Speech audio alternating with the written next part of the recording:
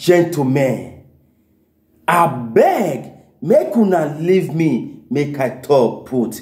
E get why. I said they talk to you so. Inec and Mr. President Baba Bola Ahmed Tinubu, the seat where they are two sit down right now, don dey hot.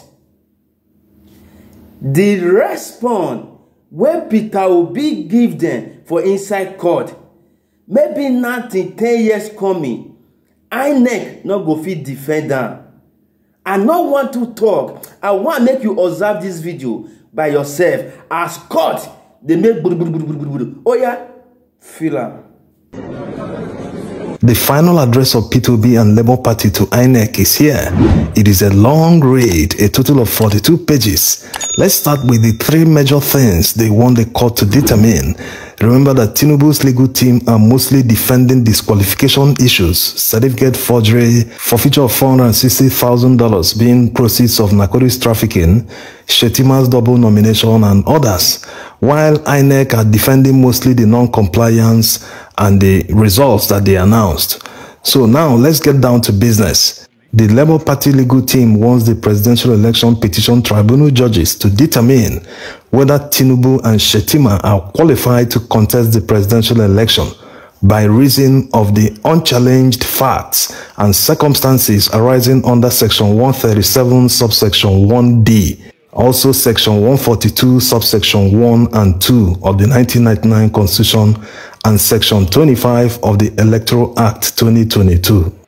Number 2, whether from the documentary evidence before the Honorable Court, read and examined together with the unchallenged expert and technical evidence of the petitioner's witnesses, the petitioners proved that the non-compliance by Inec with the relevant provisions of the Electoral Act 2022 and the subsidiary legislations made thereunder substantially affected the outcome of the questioned presidential election held on the 25th February 2023. Number 3, whether the declaration and returning of Tinubu by Inec as the winner of the presidential election held on the 25th February 2023 was not invalid for non-compliance with the provisions of the Electoral Act 2022 and by virtue of the mandatory provisions of Section 134, subsection 2B of the Constitution of the Federal Republic of Nigeria 1999 as amended. So these are the major things they want the court to determine, not that these are the only reliefs they are seeking in their petition. Yes, what they want the court to determine is just based on the objections that INEC raised, which they addressed in this final address. So let's start with Shettima's double nomination. We skipped it the last time, and going by the arguments raised by the Labour Party on Shettima's double nomination, he still has a case to answer. Remember, this is quite different from that of the APM. Allied People's Movement are talking about invalid nomination of Tinubu, while Labour Party are talking about double nomination of Shettima. We'll make an illustration like we did in that of the APM so that people will understand the differences. The arguments of the Labour Party are anchored in Section 142 of the 1999 Constitution and Section 35 of the Electoral Act 2022. Let's start with Section 142 of the Constitution, which talks about the nomination and the election of the Vice President. Subsection 1 reads, "In any election to which the foregoing provisions of this part of this chapter relate, a candidate for an election to the office of President shall not be deemed to be validly nominated unless he nominates another candidate as his associate from the same political party for his running for the office of President, who is to occupy the office of Vice President, and that candidate shall be deemed to have been duly elected to the office of Vice President, if the candidate for an election to the office of President who nominated him as such associate is duly elected as President in accordance with the provisions aforesaid."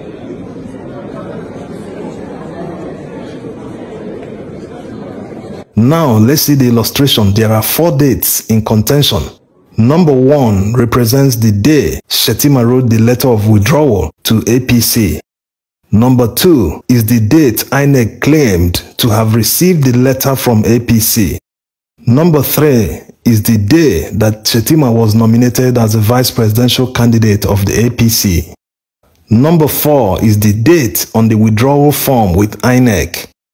So looking at all these, the Labour Party legal team are saying that it is Section 31 of the Electoral Act 2022 that determines the actual date of withdrawal of a candidate. Let's see Section 31.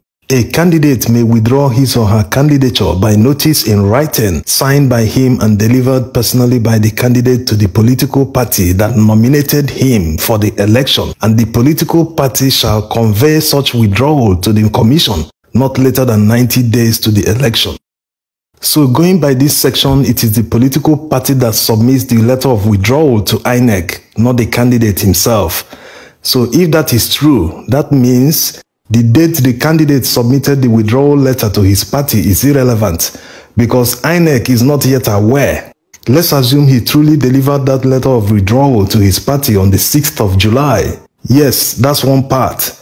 The second part is that he is still a candidate at INEC because INEC is not yet aware until his party conveys the same letter to INEC and INEC finalizes the filing of documents. He is still the candidate in the said election, and in this case, Shettima, he still continues to be the candidate for Borno Central Senatorial District.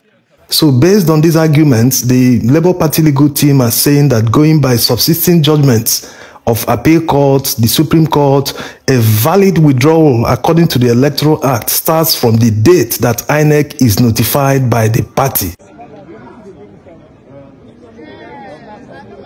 So in essence, the law doesn't recognize the date a candidate submitted the letter of withdrawal to his party. It starts counting from the time INEC received the letter.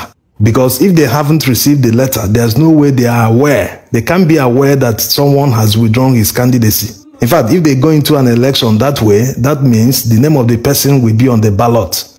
But if they are notified, you can now say that the person has successfully withdrawn his candidacy.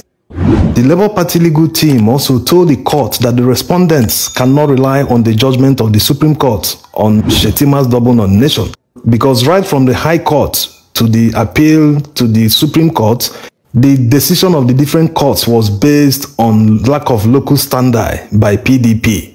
The courts never decided on the mentioned dates. So despite the respondents citing what Honorable Justice Okoro said in the judgment, the Labour Party legal team called it obiter dictum, which is a simple legal term that means other things said, or a judge said something in passing. It's not in the main judgment. They was not part of the main decision that was made by the court. They went on to say that an obiter dictum of the Supreme Court is not binding on the court. To support this claim, they cited Amadi versus Nwokpara 2021, where the Supreme Court justices said the same thing. Also in Bamayi versus State 2001, the Supreme Court held, "It follows in my respectful view that the introduction of Nnemeka Ago JSC's observation in Kotoye's case was unnecessary for reaching a decision in the Nwokolo's case. That also goes for the whole gamut of the observation of Ono JSC, which I think should be regarded as mere obiter in the circumstances. The present appellant cannot rely and derive any benefit from the obiter." So looking at all this, you can see the problem of INEC, a supposed neutral umpire showing their blatant partisanship. How can they be defending Tinubu and Shettima? Imagine saying that Shettima withdrew his nomination when he wrote the letter to the APC. How did they know about this? Are they part of APC? Without receiving the letter, they are not in the know. It's simple. When they haven't gotten a letter from APC, not just the letter, but other forms that should be filled to officially complete the process of withdrawal. And looking at the next judgment that LP legal team cited in order to support their argument, it will seem as if they indicted a justice of the Supreme Court. Indicted in quotes. Because Honorable Justice Emmanuel Agim interpreted Section 31 of the Electoral Act when he was still at the appeal court. In the matter between Ekpe and Etanje 2019, he held that the political party shall convey such withdrawal to the commission, that a candidate delivering a letter of withdrawal to his party must coexist with the party delivering same letter to the commission before there can be a valid withdrawal of a candidate. My people, they say wahala is not the finish. It be like cocoa shoe, where woman wey no sabi use am waka come go pull leg, e wan use am take impress.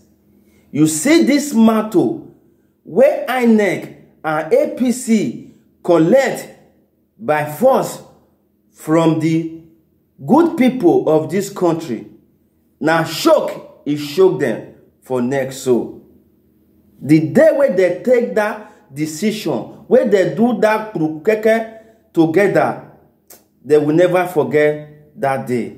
And this one now open eye to everybody for this country. Peter Obi don't make way for us, and this one now lesson to the election wey go dey take place for inside this country. How Peter Obi can't give up boldness that you get right to collect wetin belong to you anyhow, anyway, if they take am from you in a way wey not clear. Make una leave una opinion for the comment section. Now here we forget the matter. Area nothing dey happen. I thank una and the supporters. Abeg help us subscribe to this channel if you dey see am for the first time. Make you share am. Respect.